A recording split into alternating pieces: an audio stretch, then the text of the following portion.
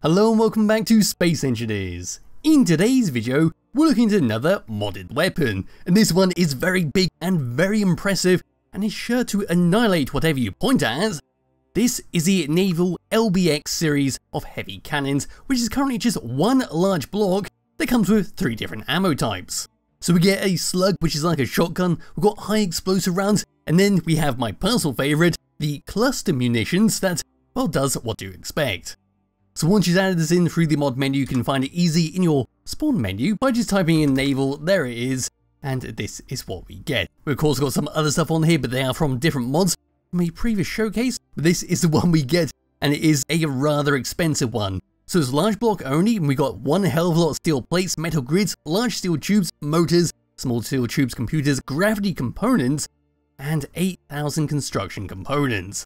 So there we go. All we're going to do is have a quick look around the outside on the model, and then what I've got right below it is a small little ship set up with 2 of them ready to blast. We'll take a look at each of the shots and just fire them into the open, and then we'll test them against a large ship to see the destruction they can cause. There'll also be a link to the Skybox I am currently using, which is a very nice one. I can't remember the name off the top of my head, but it'll be in the description below. So for the model for the Naval LB-X Series, this is what we get. Got ourselves a lovely large chunky barrel that is still work in progress. The creator on the workshop page says the gun is a little chunky and they'll add more polygons later.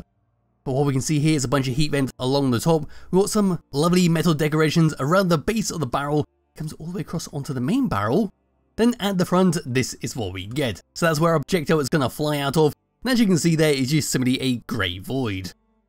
Where to drop down and come underneath, this is all we can see, just simply the nice long barrel with a square part at the back. If we were to take a close look at the back, that is all we get. So for the moment there is no connection points on this, so you can't really use this in survival mode, but then again, you'd kind of only want to use this in creative mode in case you blow up your own stuff.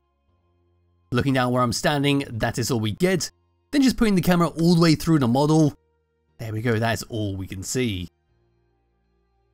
And yes, that's a very quick look at the model of the cannon. Like I said, it's still work in progress, but does look great, especially from a distance.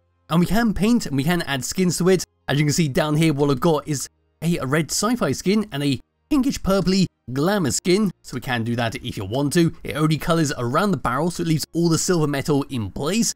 So it does look great no matter what you do with it. But now what I can do is just grab hold of my character and come to the fun part of the video. And we're going to blast some stuff with it. Let me just go and delete this for the moment. There we go. I can come down to my lovely seat, get in here, and we've got a few controls to go through. So here it is in the actual control panel. We've got a few things we can go through. It does use the weapon core mod, so we'll see a lot of controls for that. So we've got our DPS down here, our peak DPS of 73,000. And all the way down to here, our heat generated, shots per second, and of course our name, our cluster shots equal 1, and then our alternative magazines, which is the Slug, and the high explosives. So coming to the free camera, turning it to mouse fire, we are on the Slug, and away it goes. So this is our projectile we get. It's like a shooting star going across the sky, very much like a photon torpedo. There's a lovely trail, and that is the range we get. If I bring the camera over, bring up the HUD, and do that, get about 6 kilometers out of it, which is very nice stuff. So go and fly it all the way back. There we go. And we'll go and switch it over to the high explosive rounds. So doing it one more time, hiding the HUD and firing it. There we go, that's what we get. It looks very similar, but it should be slightly different when it explodes. So all the way over, that's a lovely trail. And there we go. So here we go, one more time, hiding the HUD, firing that, and away it goes. Once again, our shiny little projectile with its white trail flies all the way across, and then kaboom! It just makes a massive shrapnel explosion that should deal a nice lot of damage to a large ship. But now what I'm going to do is just fire that one more time. I'm going to send it all the way across towards me, and then wherever it goes, I'm going to spawn a large ship. Then we can see the destruction at maximum range. And this will do quite nicely. It's a large galleon ship, which I'm going to do a video on a bit later on. But now what we can do is just sit over here and wait for the destruction to happen, and we'll see what kind of damage it can deal to it. So just coming around to like so, I'll bring the sun all the way around. There we go, bring back into my character, get into the seat once again. Oh god, I've already fired it, so here it goes. We're now firing the Slug straight into it.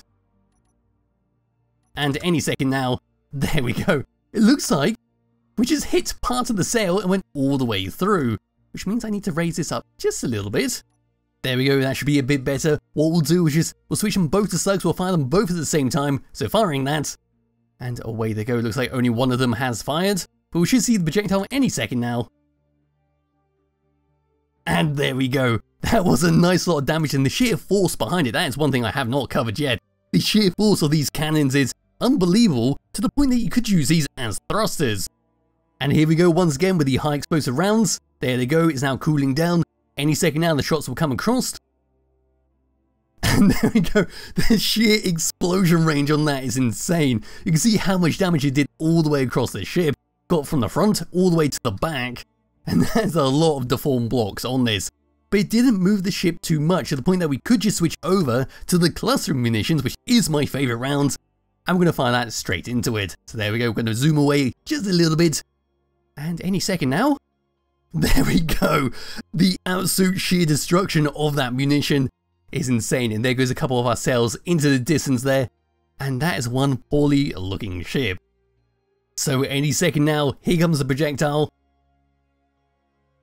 And there we go. That was very odd for the cluster munition. I'm not sure what happened. I don't think the game had registered what's going on. Just looks like it sort of went into the ship and now it lives there. But there we go, that is a good enough showcase of what the ammunition does. It's just a lot of damage and you could have a lot of fun with it. But for the moment, what we're going to do is change my little ship from a station to a ship. Now show the sheer force of these missiles, or missiles as these cannons, as they fire. So here we go, we're standing nice and still, firing this, and I'm going to let go of the mouse. 3, 2, 1, and there we go. We are now moving at 50 meters per second. I'm now being thrown away into the distance to the sheer force of this. We now fire it one more time, and like I said, you could use these as thrusters on your ship, to the point that I might actually just spawn in a large ship and try that out. So here we are to finish off this video. What I've got is the good old Albatross with a bunch of these naval cannons strapped to the back of it. I've turned off all the thrusters around the ship, so we are purely using these, and as you can see we got 8 in total. So we're now going to change this to active. We're going to use, let's go and use the high explosive rounds for whatever reason. Get into this camera, and now we're going to fire them. And there we go. We've now got unconventional thrust thanks to these cannons. We need to wait for them to cool down just a little bit. And there we go, 84 meters per second. We are now charging along here. Can we change direction? It's going to be very difficult to do, in fact. And I think we'll use cluster munitions for this. Screw whatever's behind me, because they're about to get destroyed. But yes, there you go. You can use these as thrusters if you really wanted to. So they're a fantastic little cannon if you are looking to play with something very destructive in your world. They're not as overpowered as the nuclear weapons, but then again, they were a bit silly with the sheer destruction they cause. These are a lot more, I'd like to say a lot more balanced in comparison, but they are still very powerful in large numbers. They're going to be very, very easy to, well, blow up whatever you want. There'll be a link to in the description below, along with a link to the Skybox I'm currently using. And I'll be back with another video some point soon. Bye bye.